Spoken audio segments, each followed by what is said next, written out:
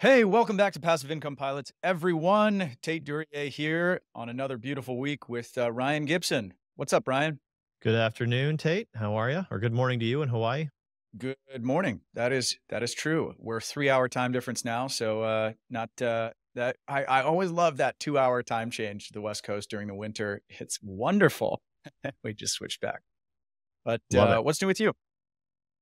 Not much. I'm excited. Sometimes real estate goes well, sometimes it goes bad. But right now, we're in our spring leasing season, meaning that storage typically does really well March through call it August, September time frame when people are really on the move and going. And it's fun watching these facilities fill up. Yeah, It's always fun to be in leasing season. So I'm in good spirits and the sun is shining here and going to get I out and love it. walk around the lake later on this afternoon. So super excited. Excellent. Well, yeah, we are just having a blast. Lots of things going on at Turbine. It's a great year to buy. Interest rates are Yeah. high. We're seeing deals. It's fantastic. And I'm going to Sydney tomorrow. Instead of what I've been doing for the last 6 years, teaching IOE to new hires and doing min-rest overnights on the West Coast. I'm doing a 4-day Sydney trip with an old buddy of mine back in the right seat. The only thing that's weird is the right seat is just it's not as comfortable. I don't know if they make it out of a different material or something, but man, it's We'll have just to write into Airbus for you. I'm gonna have to have my buddy write that up. Exactly. Well, cool. Well, today we've got Leka Devatha, who is a dear friend of mine for the past decade. Uh, she has a multifaceted role in real estate, She's to s- fantastic. to say the least. I mean, she's done everything: flips, rentals, multifamily, building dadus, which is a just detached accessory dwelling unit in Seattle. It's a big thing. Buy a single family lot, build a second home in your backyard. She's done that. She's hosted meetups. She's got a huge Instagram following. She's like, but at the end of the day, like she has flipped over, done over 200 deals and really gotten kind of kicked in the teeth, punched in the face, and but her attitude is just inspiring. I mean, she's always got an upbeat attitude. She's always got a smile. She's always got a way through things, which is why we wanted to bring her on the show. Yep. Specifically, she's a one woman army that does everything from flipping homes to passive income. She helps investors, retail buyers. She's a licensed real estate agent, transacted numerous homes. Um, she's an advisor on a board of an up and coming real estate startup. I know she sits on the board of a real estate private lending fund and just a awesome person all around. So, And while uh, that might sound, unrelatable because that's like yes. so far ahead of where you might be, we talk a lot about how to get started and what it takes to go from 0 to 1. So I think people will have a lot of actionable insights from the episode. Yeah. So, with that, let's get to the show. Leica, welcome to the show. Really excited to have you on. Thanks, Ryan. We were just talking about how long we've known each other, and it's just been, you know, it's been so fun having some really good friends in the industry to talk about deals and just cry on each other's shoulders, and then also, pat each other on the back sometimes. So, thank you for having me. Yeah. So, I think your story is so interesting, but just to start top level, I feel like you're the person in real estate that I know that is the most fearless, has gotten punched in the face, but still has an amazing attitude around investing in real estate.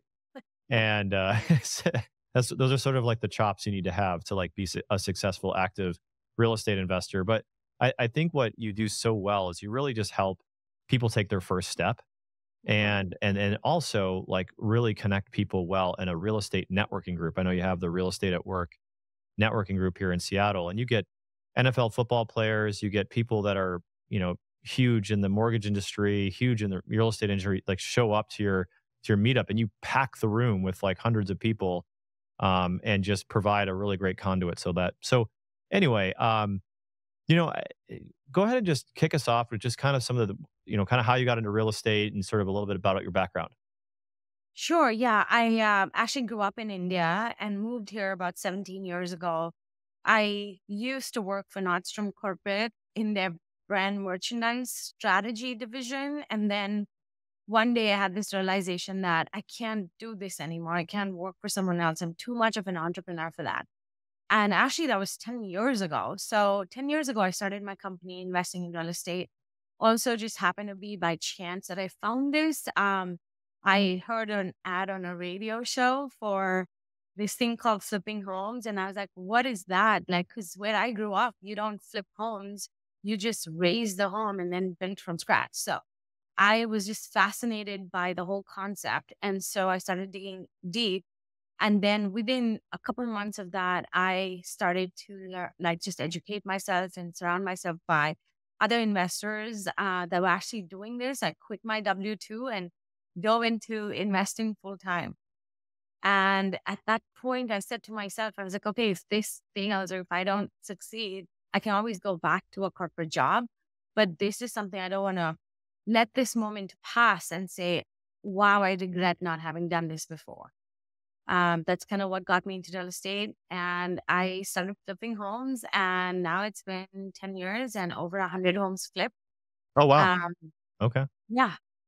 And And this is like real, like some people say, oh, I flipped 100 homes, like they've wholesaled or whatever. But yeah. you've been on the ground on all 100 of these homes. Like you have bought them, Yeah. you've done the work yourself. You know, found the Yeah, I deal. still like last week, I spent my whole Saturday at the wholesale landscaping um factory, like buying plants for my new project. I still do all my trim. I still design all my homes. None of my homes are cosmetic like lipstick. They're all full gut renovations, like engineering, structural, seismic retrofits. Like, Seattle has some old homes. So we just take it all down to the studs and rebuild from scratch. So much harder than new construction because I just did one side by side. I built a brand new home and then I flipped a house. So much harder to flip a house. Yeah, Yeah, I can totally. imagine. Like, so I've got a question for you. So for someone who's, never bought a piece of real estate in their life and they're like, ooh, this seems like this unscalable wall, bit of overwhelm. Can you talk about like what was the scariest moment when you first got into this? What was your first deal like? Was there any like gut punch moment when you thought maybe I shouldn't have done this? Yeah, within like a month of so I went under contract on my very, very first deal and I bought it sight unseen. And I believe someone else when they said that the rehab budget was only 60K. And then when I walked it, I realized it was more like 150K. So Holy, that was like a gut punch times 10. And it started there and till now it hasn't ended. I wish I could say, wow, I live this fairy tale life now and I just live off my passive income and life is rosy. It's not the case. Like every project comes with its own ups and downs. Yes, you stand to make a lot of money, but also it takes an enormous amount of mountains to push to get there. right. Talk about a story where you failed epically and Right. and how right? We're not Easy, we're easy, not so on here. easy. Yeah, we're not on here to talk about all the successes, right? Like I just, when you swing the bat 100 times and do 100 deals, right? You're gonna fail, and you sort of got to get through that. And sometimes people like hit the ball perfectly the first 10 swings, and they think that it's always going to be that way. And some people swing the bat and miss the ball the first 10 times and think they just can't do this. So is there anything that was there one deal that really course corrected your success trajectory of kind of where we are today? Yeah, I feel like every deal has a moment or two that course corrects you. But believe it or not, like deal number 70, like no, 95 taught me something that I'm like, oh my God, I never expected that. So you think you're so like shielded from all of your past experiences, your life experiences to say, I'm never gonna fail again. And so I bought this house with my brother because I wanted to teach him how to flip homes. And so I ended up buying a house in Raleigh, North Carolina, which is all the way across the country. And I figured I would, manage this project effortlessly out of state. And he was boots on the ground and I actually flew down there and it was a 3,500 square foot massive renovation and met with 15 different contractors, picked the contractor that was most expensive because he was able to show us, like actually drive us through his other properties. We saw how well he had fixed those up. We were like, perfect. You're the perfect person to teach my brother how to do this. Ended up hiring him, and he just stopped showing up to work. Like he took everything down to the studs. He touched things he Ugh. wasn't supposed to touch. He put in beams he wasn't supposed to put in. And then when he stopped showing up to work, we realized he hadn't pulled the permits he said he had pulled. He hadn't done any of the engineering. And here we were back to square one. Now the house had significantly depreciated because it was all bones. And we had to reconstruct. And we just didn't have the budget. So we started off this project with a 300K profit spread. Massive deal. One of the best neighborhoods in Raleigh called Cary. And it's like where all the tech is. It's like, what could go wrong? So we started off with a 300K profit spread and ended up losing 120K. Now, the good thing for me was my two partners on this were my sister and my brother. And so I was like, this is, thank God, because the amazing thing is, like, I've raised millions of dollars and I've never lost anyone any money. I have like a super clean track record because I always pay my debt and I make sure that everyone's made whole, even if I have to make a loss. And so on this project, I was like, okay, I'm going to take all the losses. I'm not taking a loss from I'm not, making my brother and sister lose their money ever, but I'm like, I'm going to pay you guys. I'm going to take all the losses, 120K. But the thing that actually showed me that, it was such a gut punch, right? Like, but the thing is, my brother got like a master's degree in flipping homes. He now knows how to tackle every situation. He is exactly like me. Like he shows up to work. He has great energy, knows how to deal with contractors, knows how to get work done. And when things are rough and tough, like he shows up. And that was the silver lining in all this is like, I discovered my brother in a way, and he discovered this amazing world of real estate investing and how hard it can be and how much it can only get better. So I think that was a great learning experience. And if you think, right? And I failed, right? I failed. yeah, Like, although it wasn't my fault, I still failed. yeah, and if you think about it, I mean, 125,000, yeah, it's a lot of money, but like that's a college education on flipping houses, right? So Oh, he can yeah. go on to flip, Yeah. hundreds, thousands of houses. And yeah, he paid the price, or maybe you did. I Thanks. paid the price. Yeah. On the first one, but lesson learned. Teach a man to fish, right? Yeah. And I think that's really great, and I think it's important that I love this, and I love this story because you were like, well, it wasn't my first time; it was my 95th time, Yeah. and it's like pilots, we can relate to that, where it doesn't matter how many years you've been flying, like complacency Right. is what kills us, right? That's what creates an accident, and so we have to be sharp and we have to stay sharp. And just because we're flying with somebody who's really well experienced and has gone through a lot doesn't mean that something won't come up on that flight that's different, right? Right. And you did all the right things. 15 contractors. I don't think I've ever vetted 15 Yeah. contractors, right? You got eyes on the property. You picked the best one. You didn't necessarily go with the cheapest, right? Sound familiar? This sounds like a best practice, and Mhm. it's still messed up, right? So like Yeah. I think the takeaway there is like you've got to have grit and sort of determination to get through this and be willing to walk away with a loss. Yeah. And I think that's reality in every project you do, whether it is active or passive in this So case. true. Okay, so before we dive deeper, if someone's thinking, "Man, this sounds awful. I'm never going to flip a house." Can you share your biggest win so we could build some excitement around what's possible? Yeah. Absolutely. So this is in no means the biggest financial win, but this is typically how my projects go. I buy a house to flip. I have an amazing general contracting team. I have an amazing listing team. So I buy a house, I design it, I let them take it away. And then they finish all the construction, electrical, plumbing, insulation, drywall. That's when I come back in.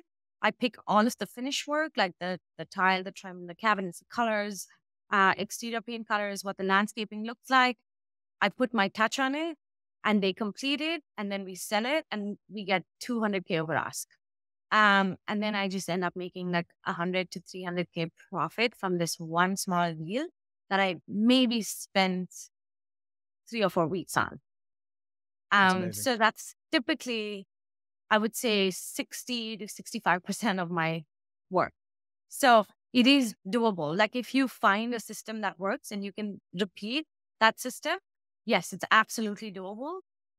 Sometimes there's issues like with permitting or, crazy contractors or just a dull market, but that's par for the course.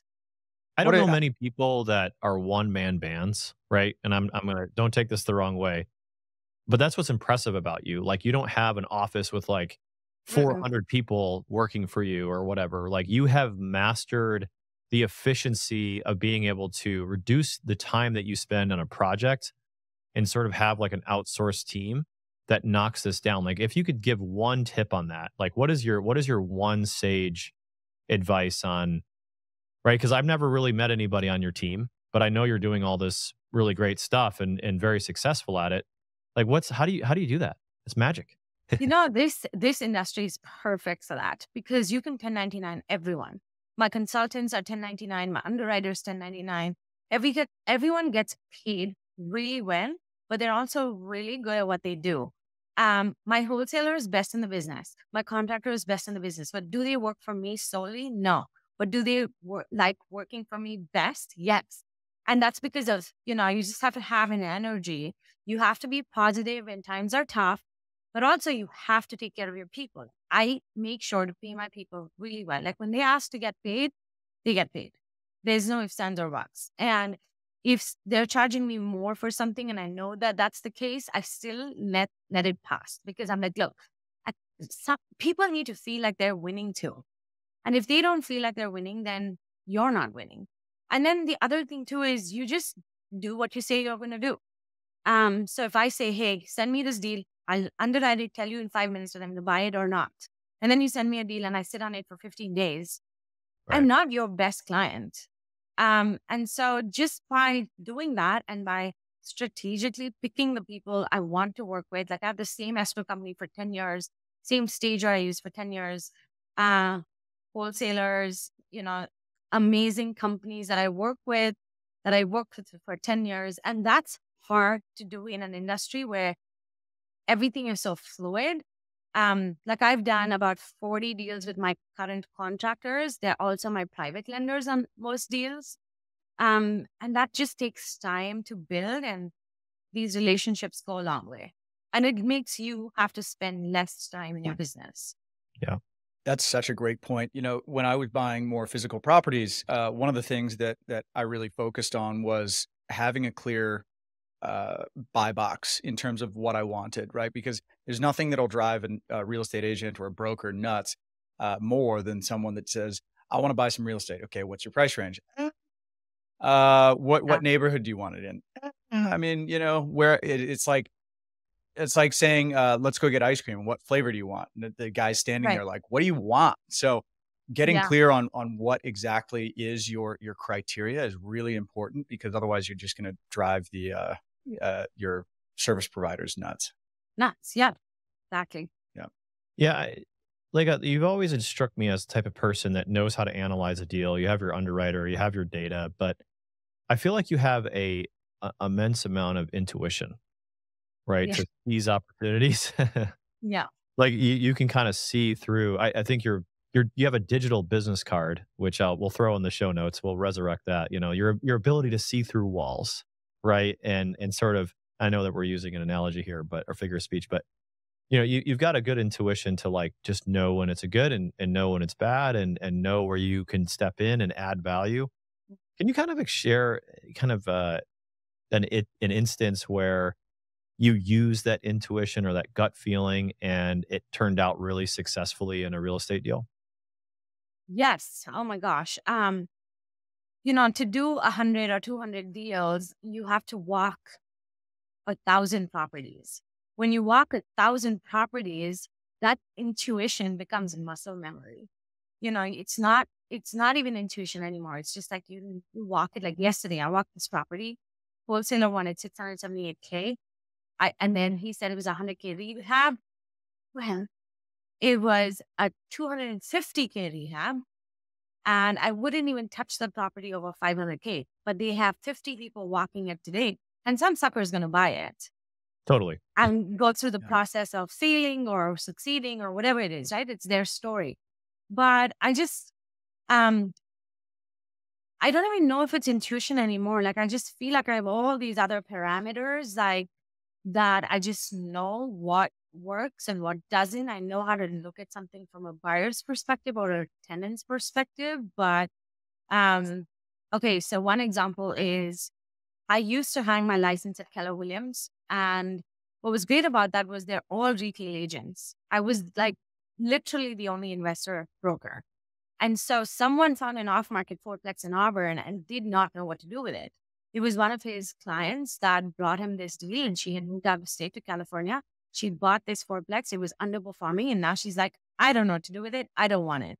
So he sold it to me, and he charged me an assignment fee of $50K. I was happy to pay it because I loved the project. Did not know where Auburn was. I didn't know if it was north, south, east, west. Looked at it on a map, but I just liked the numbers. And that was a gut feeling, like this was going to be a good project. Fast forward to after the renovations and refinance, it appraised for twice as much as I'd bought it. So I got paid to actually own this deal. And now we make about $3,000 in monthly cash flow on that one property. And I've owned it since 2020, and it has obviously appreciated like crazy. But also, it's like hiring the right property management team, hiring the right contractors to do the work. And then you can really turn these profits and these deals. So just, I don't know, like just knowing what to look for really helps. And that only comes from practice. Yeah. How does somebody find a good property manager and a good contractor? A good contractor. So this is such a hack. I have found contractors everywhere. I've gone to Home Depot and kitchen and bath stores early in the morning at 7 a.m. to see who's coming in, who has a nice contractor jacket on, that's branding themselves and that's showing up to work. Work great. Then I found contractors at meetup groups, terrible, awful, because people like really pump themselves up and talk themselves up. They have nothing to show for it at the end. Bad contractors. So best way is if you have a subcontractor that you worked with. It could just be someone who came to fix something in your house, electrical plumber. And then you go ask them, like, who are the contractors you work with that pays you on time, that does good work, that actually shows up for the client every single time, that communicates. And then if they can give you a list of names, those are the best bet. And then if you can get them to give you referrals for people in your industry that you know, that's just a bonus. And then how do you find good property managers? I have hired the worst property managers and then ended up knowing what to look for in the bad ones and knowing what to look for good ones. And then you feed them one property at a time. Like I have, I don't know, 10 or something buildings and 30 or 40 units around the city. I've lost count, but I didn't give him all of it at once. I had like 3 or 4 different property managers. And then I started feeding my property manager my own units. And today he's a tenant of mine at my Dexter property. But also he manages all of my other units. I think that's so inspiring. For anybody listening, you hear her saying, I lost count of how many buildings I own and how many units I own. It's so cool. When someone hasn't touched real estate before and it's this big scary wall, it can be completely overwhelming and intimidating. But you're out there doing it, and I just love that. I love that. Yeah, and I also want to capture it started probably with some intuition, right? Like, where's Auburn? Is it north, south, east, west? Where is it? The number, but you had mastered the numbers, right? So you had analytical skills that set you up for at least knowing that part of it, right? And that came probably through practice. Like you underwrote a handful of properties and you probably took some kind of a class or grabbed somebody's spreadsheet. You weren't just willy-nilly, right? But as far as the intuition was, hey, the numbers work on this deal. I want to move forward with it and buy it. I may not know where Auburn is on a map, but I know that the numbers work. So you kind of took that that analytical step mixed with some intuition. And now, of course, you can walk any property and I'm the same way, right? Like you step foot onto a property and you're like, yep, this is not a deal. Or like, hey, we've got something here. So, I think it really, that approach kind of helps, aviators or pilots looking to get into this stuff, you just get part of it down at least, and take small bites of the Right. apple, right? And eventually you'll know what right looks like when you find it. So I think that's really good. Switching gears a little bit, let's talk about, like, you do flips, you do multifamily, you do rentals. You're in Raleigh, you're in West Seattle. I know you're kind of all over the place, and I know that you have a pretty diverse bench of not only investments but professionals that help you uh, drive success in what you do. Can you talk to how those have opened up new doors to possibilities? I mean, I know it's like, for an example, like, when I was looking for my first self storage facility, it actually landed me in an RV park, right? Because the guy said, "Hey, I got Mhm. this RV park for sale," and so it sort of like opened up a new door, and then I got into that market. So, can you talk about how that's kind of played a role in kind of doing different things, kind of opening up Yeah. new ones? Yeah. The first 3 years that I was in the business, all I did was flip homes because I wanted to just get really good at flipping homes and kind of find a method to the madness. And so that's all I did. And then in year four, I said, "Oh, I should become a real estate broker." So a lot of people look at me and saying, you're a broker?" And I was like, I forget that I'm a broker sometimes because I only did that as, just to add another toolkit, the toolbox to the tool, tool to the toolbox. Um, and so when I became a real estate broker, I realized, oh, wow, this is actually really fun. I like to negotiate deals. I like to help buyers and sellers. And then on a whim, just as a hobby, sold about 40 million in real estate. But that's not even like marketing. Like, you'll never find me marketing myself as a real estate broker. I should, but I don't because I forget.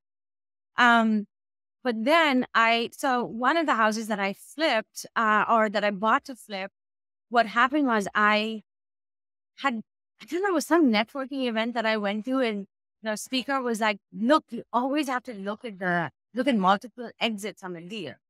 And I was like, "Huh, that's interesting," because I never did that before. And I've lost probably millions of dollars not doing that. So I had this property. It was a single family house on a large lot, like almost an acre. And I was like, "This is interesting. What can I do with this?" So fast forward 4 years later, I had subdivided the lot and sold, and I had flipped the existing home. Was able to get two more lots on this one lot. So I ended up selling the house and then creating these two lots and selling the lots off separately and making $1 million profit. Hmm. And I would have never done that, like, if I hadn't looked at it from a different angle. So then that got me thinking, like, what else can I do? So then I bought another house to flip, ended up holding it, putting an addition, a 1,200 square foot addition, bought it for 560. It's today worth like 2 million, and it's still part of my rental portfolio.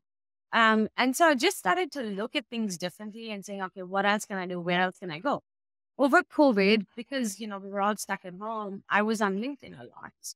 And my LinkedIn network wasn't talking about flipping homes. Everyone was talking about syndications, commercial deals, buying multifamily apartment buildings, office buildings. And so I was like, okay, it would be really fun to go, you know, like, do something in that space. So then I had lunch with my friend Ryan Gibson, who Oh, said, "Oh, you should do a fund of funds."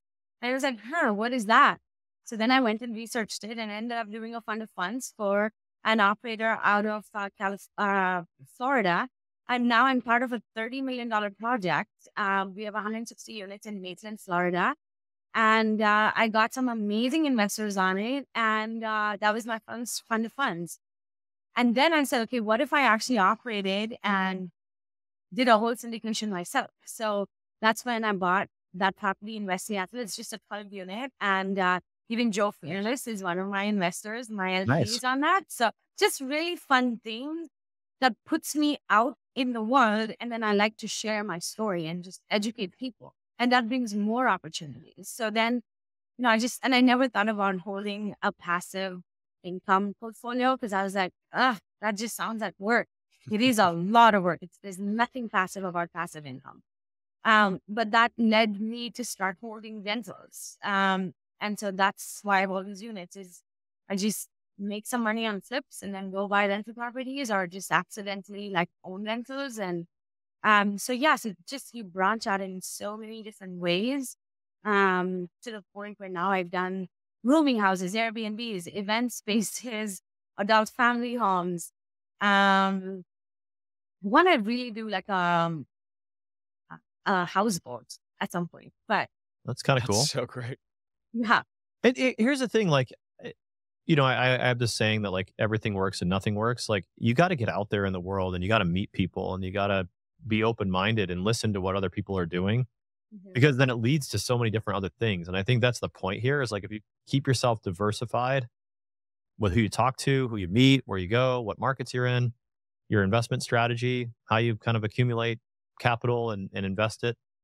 It's really neat all the different things you can do. the other thing, the one thing that I'll add to that is you can go in all these different directions, but you have to have a core competency that you can always fall back on if all else fails. And that for me is flipping distressed properties.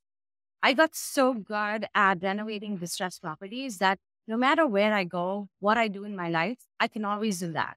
So I still flip homes. People are like, oh, I don't flip homes anymore. I still flip homes because why am I leaving $1 million a year from 3 wheels when I can still do all this other stuff and just flip homes passively? Like I flip homes passively and it's more passive income than owning a passive rental portfolio. Yeah, just remember if you're listening and you've never flipped a house, it's not a passive activity until you get like 200 Until you or do about 100. Unless you've done 100 of them. That's yeah, right. you do 100, then it comes a little bit more programmatic, or otherwise it's just insanity. Yeah. But no, yeah. One thing I Same. want to note for anybody that's thinking about flipping houses, and I think it's important to call attention to, is the tax treatment of flips. Can we just very briefly touch on that versus holding, flipping a house and then holding it as a long-term rental versus flipping it, and how that's treated tax-wise? Yeah. So flipping houses, basically you have to pay like short-term capital gains, which is painful.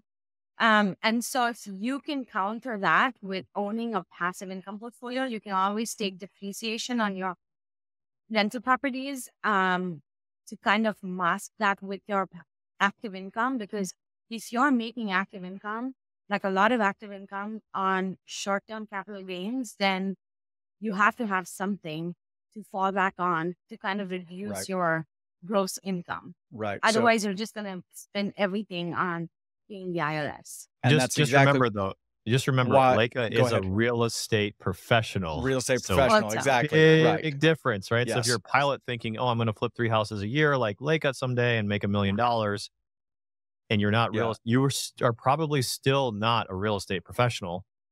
I mean, I don't know, check with your CPA. We're not giving tax legal investment advice. It's like some number of hours you have to spend on your real estate 750 portfolio every week. Yeah, 750 hours a year and more hours than you're spending in your W-2, which we've talked about this on other episodes, so you can go back and listen to those. But, I just want to call that out because if you're a pilot who's making $500,000-$600,000 a year and you're like, hey, I'm going to go flip this house, and you flip it in, 6 months, the IRS considers it inventory. It is not long-term capital gains. It's a flip. And so that's going to be quite painful when you get the tax bill for that. So, I want to quickly talk about education versus action, because I think that those two things really go hand in hand when you're talking about doing, following in Leka's footsteps here and going out and getting your hands dirty. I think there's an equal need to educate yourself and find those resources to learn the ropes, and then also take action, be willing to break stuff and make it happen. So, Leka, can you give some insight into where people can find this education? Like what resources did you trace down and consume prior to flipping your first house? Sadly, like when I was, this was 10 years ago, there was no Bigger Pockets. There was no social media. There was no Facebook, no Instagram. So it was really hard to find any of these educational sources. So I actually joined a company called Fortune Builders.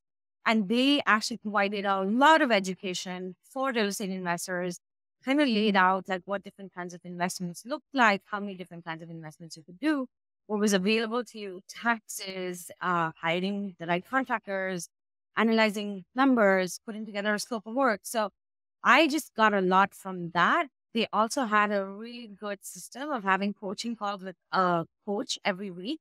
And you could pick, different kinds of coaches. Like, is it someone that knows how to raise capital? Someone that knows taxes? Someone that knows how to set up a company? So I basically did a call with a different coach every week just to kind of understand different aspects of investing because there's a lot. Can I, Yeah. sorry, can I ask you how much you paid for that? Back then it was 25 grand. I think today it's about 50 or 75. I don't know, but Important for back then, people to see that she yeah, made an investment in herself. A lot of times when people say, "Hey, I have my first $25,000, should I put it into a syndication deal?" I say, "No, you should spend it on education." So, and people are 100%. so hesitant to spend 25,000 or $50,000 on some sort of mastermind or course, not a seminar. Don't go to see some guru, but a coaching Yeah. program, right? Yeah. The other thing too is, that was a lot of money for me back then. I mean, it still is a lot of money. And when you spend that kind of money, you have to take action. And so I had a W-2 and I was spending that.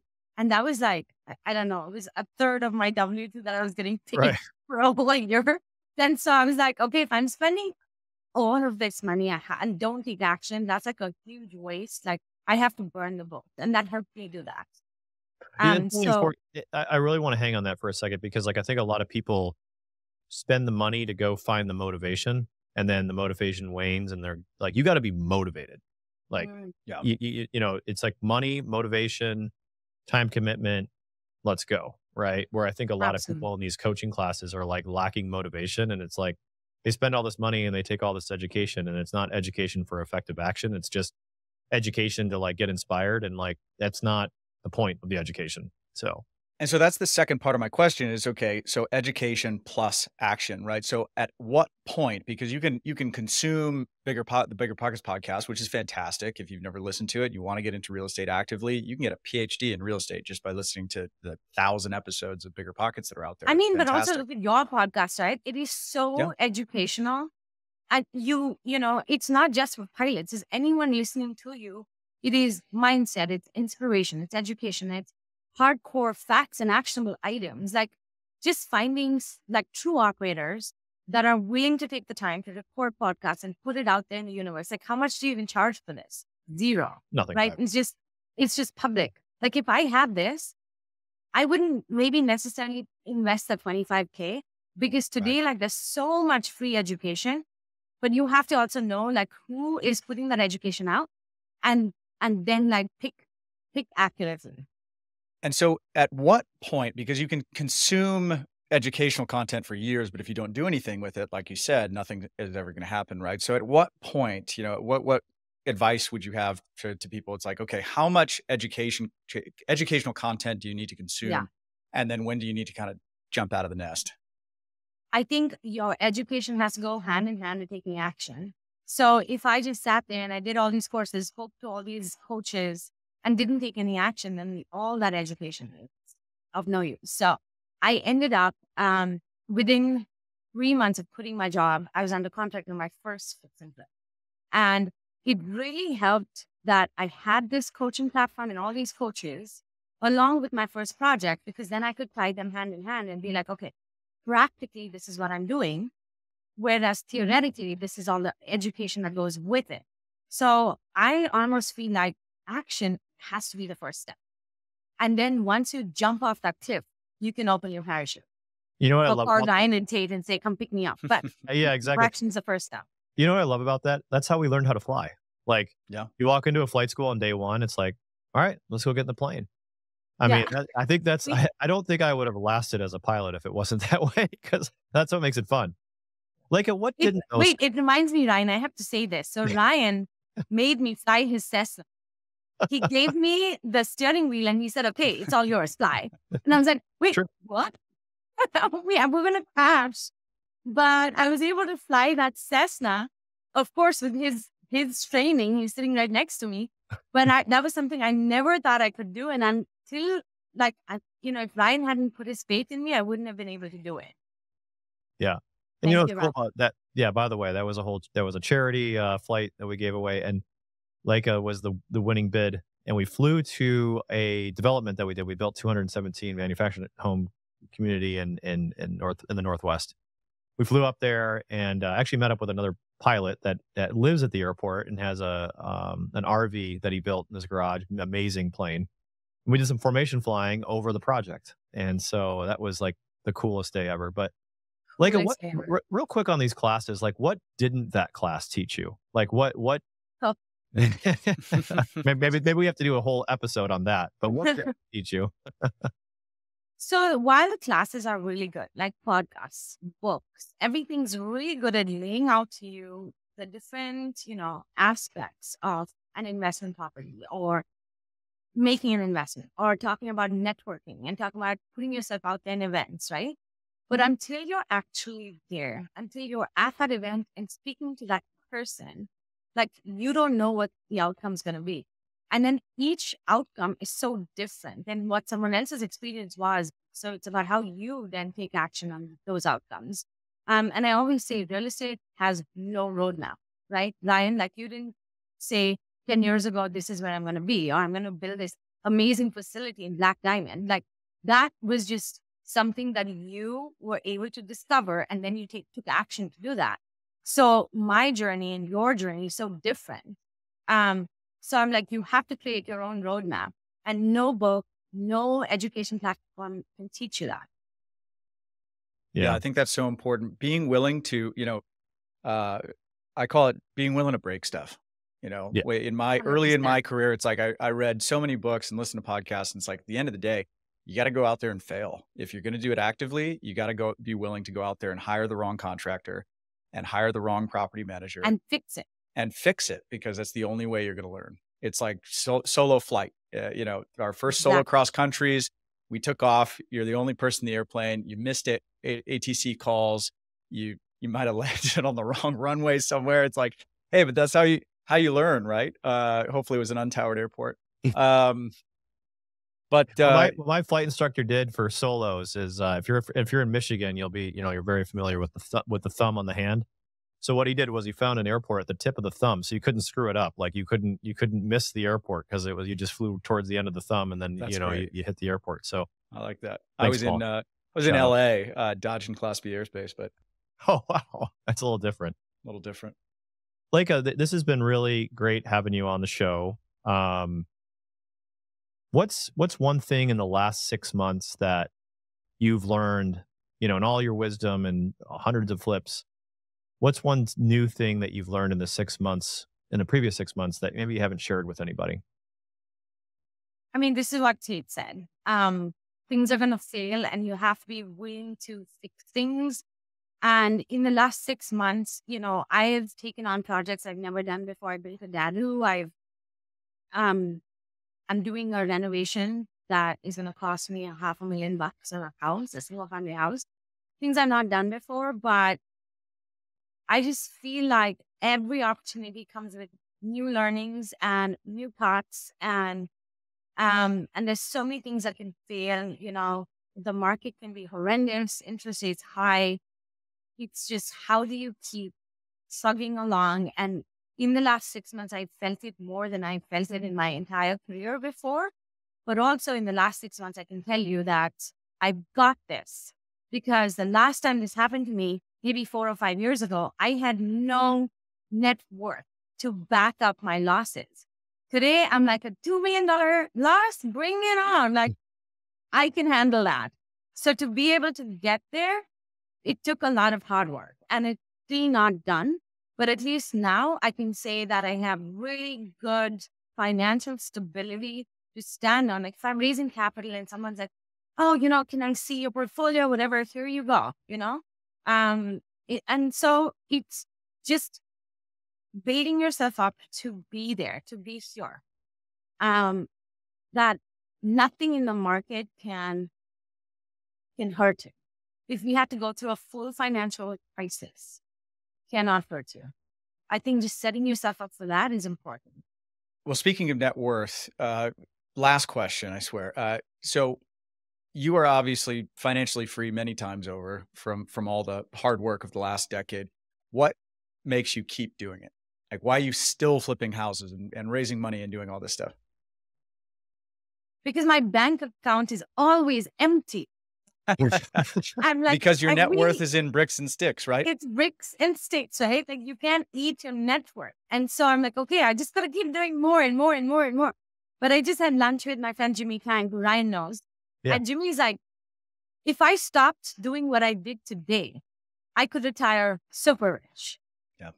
But there's also this like hunger and this craving to keep doing deals and to keep positioning assets and to keep negotiating and, finding amazing opportunities. The other thing is that you put yourself in this position and man, those golden opportunities keep hitting your doorstep. And so then you're like, do I not do that? Like, I know what to do. Should I not take that? Should I not do that just because I feel like I'm okay?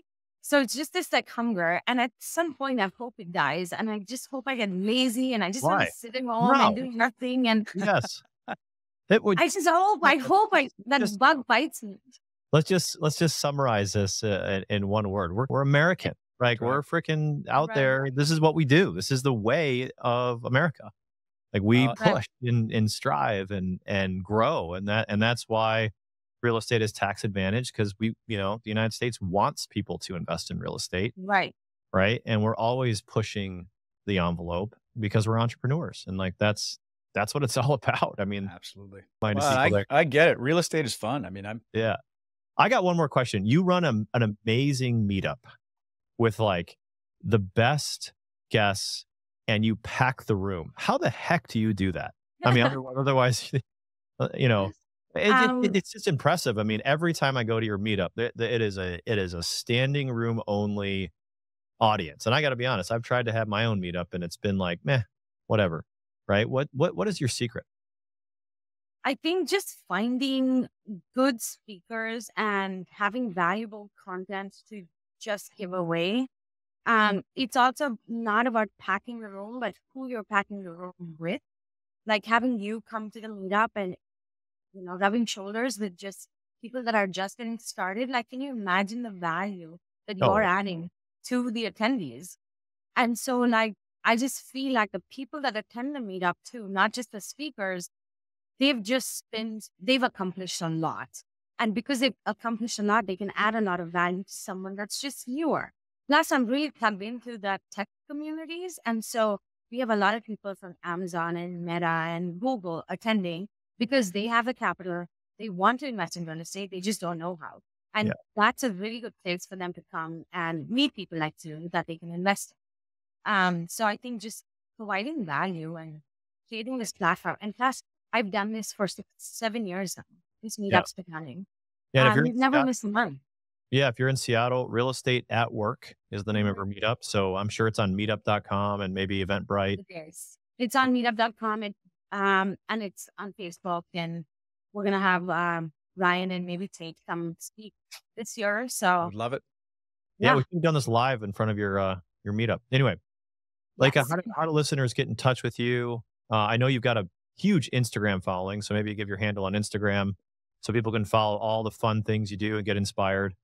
But how do you get in touch? Yeah. Just follow me on Instagram or LinkedIn. It's my first and last name, Leka Devatha.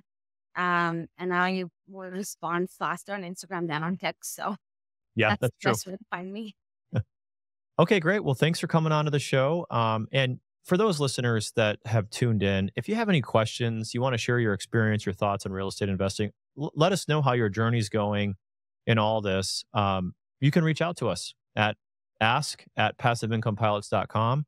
If you have a question, you want to record yourself on the show like we did in previous episodes, you can go to passiveincomepilots.com/question. And you can always check us out on Facebook. So thanks everybody for tuning in, and we'll catch you on the next episode.